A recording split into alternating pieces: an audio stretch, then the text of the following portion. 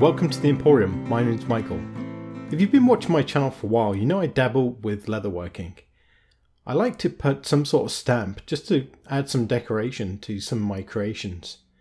However, the stamps can be expensive and I really want to have something unique, something custom for me. They are expensive, but you can have them made. So what I want to do is make my own custom stamp. I started off with a picture of Esme that I liked. I converted it to grayscale and then just to black and white. And from there I managed to extract a vector drawing, which I then brought into Fusion 360 and produced a 3D stamp.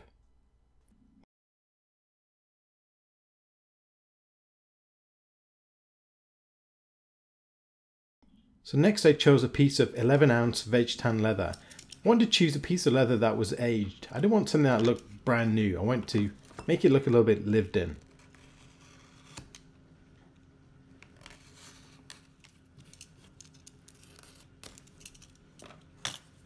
Then all I did was trim it to size, slightly bigger than the stamp.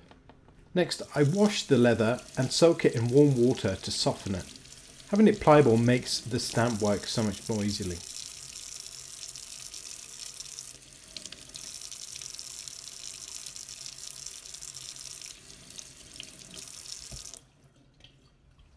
Next I place the stamp on the leather and then sandwich the whole thing between two small pieces of hardwood.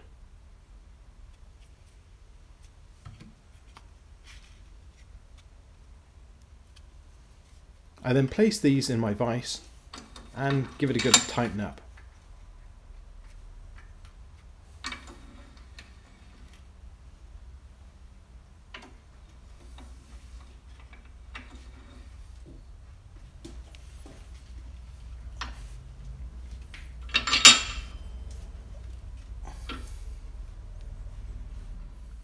Now I left it there for maybe 3 or 4 minutes just to allow the stamp to leave a good impression.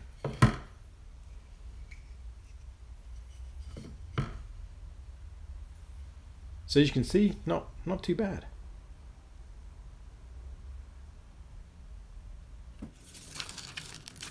So I trim up the piece of leather just to make it nice and square and just round the corners off. Next I want to attach a little piece of Velcro.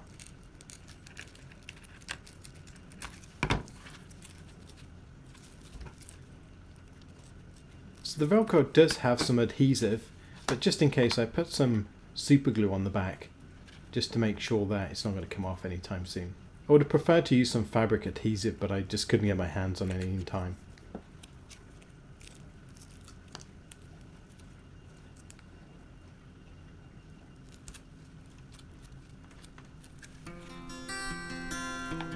And there you have it, the finished article. So this is more of a proof of concept. I'd like to make some different types of stamps, but this kind of proves to me that it will work and it's pretty quick and easy, as long as you obviously have a 3D printer. So until next time, take care. And as always, thank you very much for watching. If you like my videos, leave me a comment, maybe a thumbs up, and don't forget to subscribe.